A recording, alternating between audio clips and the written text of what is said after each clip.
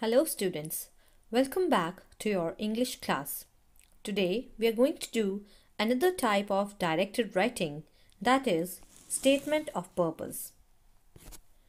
By the end of this video, you will be able to understand what is statement of purpose, understand where statement of purpose is required, and write statement of purpose in your own words.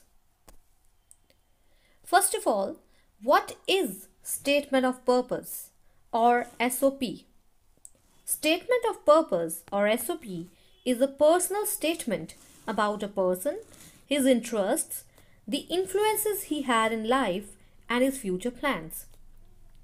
It is not just a bold statement of facts, but may include anecdotes, stories, or description of a person's experiences and ideals. Anecdote is a short, amusing, or interesting story about a real incident or person. So, as the full form of SOP reveals, a statement of purpose is an essay stating the purpose of applying to a particular course in a particular university. This essay consists of a gist of who you are, who you want to become, and how ready you are to pursue a certain course in an institution. The essay seeks to understand the candidate's life, the motivations for the chosen career path, and his or her goals. Now, what is the purpose of writing a statement of purpose? It is usually written for admission into a particular course in an educational institute or while applying for a job to state the purpose for joining a particular course or institute or applying for a particular job. The SOP is a chance for a person to talk directly to the selectors and to make oneself stand out among a multitude of similarly qualified candidates. So, children, a well-written SOP is very important. There are many aspects of a candidate's application that are inspected before finalizing a decision, and SOP is the only document in an application that gives the candidate the opportunity to prove that he or she has something unique that makes him or her stand out from the crowd.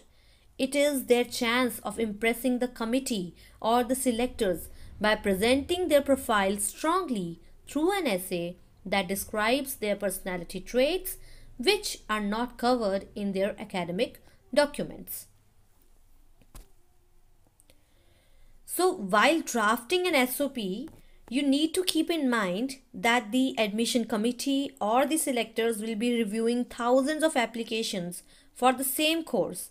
Thus, not only does your SOP need to be crisp and precise, it should also highlight the uniqueness in your profile. So, here are a few points that should be kept in mind while writing an SOP. The SOP should convince the readers that you are genuinely interested in joining a particular institute or applying for a job. Introduce yourself, your interests and motivations. Elaborate on your academic interests. Give convincing reasons for joining a particular course or institute or applying for a particular job. Emphasize everything from a positive perspective and write in active, not in passive voice. Children, keep in mind here the one who is writing the SOP is important. So you should write in active voice, not in passive voice where object is important. Demonstrate everything by example. Demonstrate means show by one's actions. Don't say directly that you are a persistent person. Show it. Persistent means continuing firmly in a course of action in spite of difficulty. So whatever you want to tell the selectors or the admission committee, you need to show it through examples. Don't just simply say that you are a persistent person or hardworking person. Show how you are a hardworking person, how you are a persistent person. So now let us go through a model statement of purpose. Let us go through the outline first. The first thing we need to write are personality traits. Traits means characteristics. Interests. Reasons for choosing a particular institute. That means why we are choosing this particular institute. Reasons for being selected in the given institute. Just like you are choosing a particular institute, you need to tell them why they should select you in their institute. Role of the institute in achieving your goals and aspirations. So how the institute is going to help you to achieve what you want to achieve. So children, mostly in the first paragraph, we can explain the background in 2-3 lines and connect it with the future goals, or we may write about an anecdote that helped us realize our professional interest in the chosen field.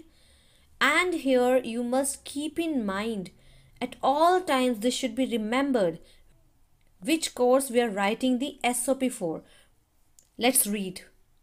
To reach and claim the heights has always been the driving force behind all my endeavors. Driving force means someone or something that has the power to make things happen. Endeavors means attempts.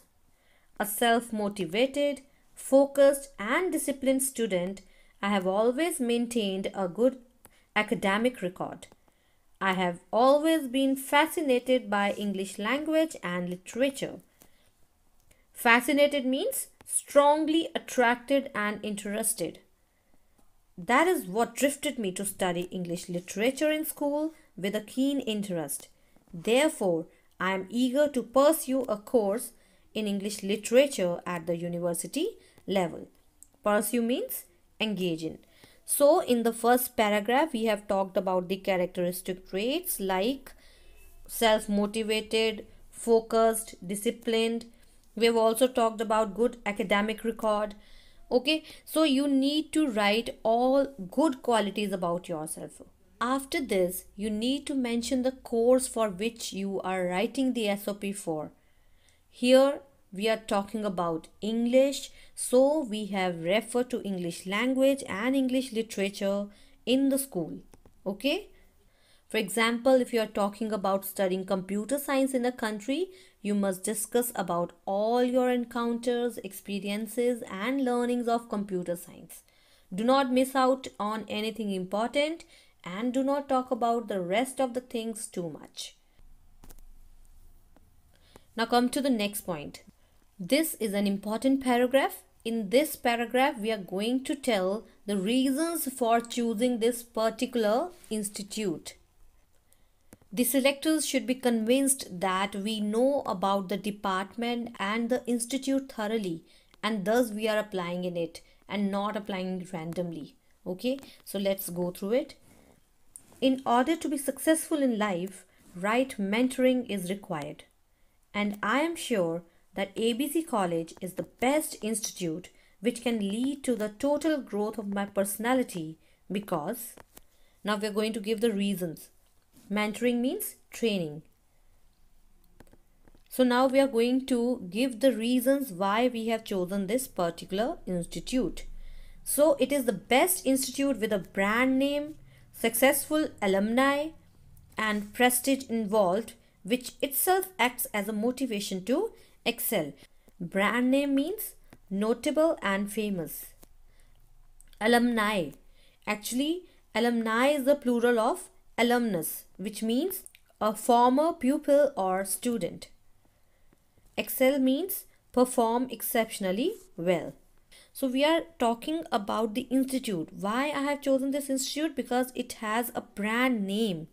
That means it is quite notable and famous institute. Moreover, the students who have passed out from this institute, they are well placed. They have got good position. They have got successful career. And the institute is prestigious. Okay, so all these motivate a person to excel in their chosen field. From the knowledge gained from my seniors who were a part of this institute, I have learnt that A. Education pursued in this college is life enriching, and that is what I am seeking. B.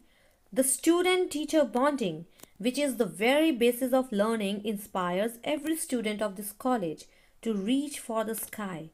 And the deep bonding they continue to experience with their alma mater is a proof enough of the role of the college in shaping their lives. See, the long list of literati and the famous journalists who have made a mark in life are proof enough for me to understand that this is the institute for studying English literature. Enriching means enhancing the quality or value of. Alma mater means the university, school, or college that one formerly attended. Literati means well educated people who are interested in literature. So, again, in this paragraph, we are continuing by describing how this institute is a suitable institute for us. So we are referring to the kind of curriculum available over here, the education that is provided here, that is life enriching. Then we can talk about the strong bond that is shared by students and teachers, and after the students leave the institute, how they are still connected to it, how they are experiencing the deep bond with their alma mater. Okay, and also we are referring to those people, the alumni, the literati who have studied from here, the famous journalists who have studied from here. They have made a distinct place for themselves, and so they are a proof that this institute is going to provide the kind of education that I am seeking. So children, as you have explained why this institute is chosen by you, you must also explain why the institute should choose you. You must also highlight how you have prepared yourself to join this particular institute. In brief, you can tell your academic background, what you have done so far, your academic strengths, your achievements in co-curricular activities, hobbies, etc. So, passionate about my dream of joining the best institute of the country, I worked extremely hard to score 96% marks in class 12 exams. Apart from excelling in academics, I have won numerous laurels for my school in a number of co-curricular activities at state and national level, like Olympiads, quizzes, and intra and inter-school debating competitions. Playing guitar is my most preferred avocation. My other hobbies include swimming and reading novels. Laurels means honor or praise awarded for an achievement. Avocation means hobby. So here children, we have talked about how many marks we got in the previous class. We have also talked about our participation in various co-curricular activities. We have also talked about hobbies. So in this paragraph, we must tell about how we are ideal candidates for this institute.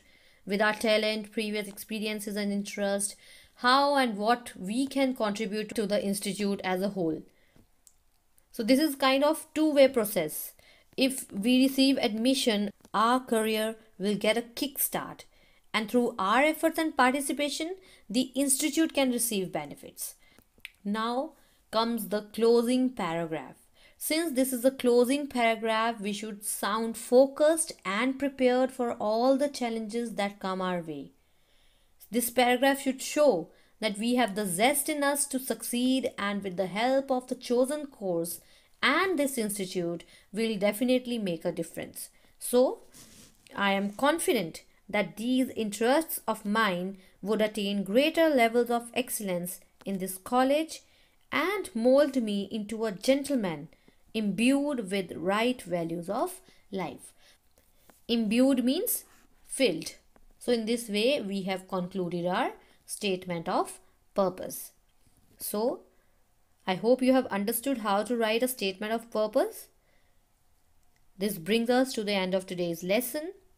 For your homework, children, solve the assignment given to you in your SNAP homework. Thank you.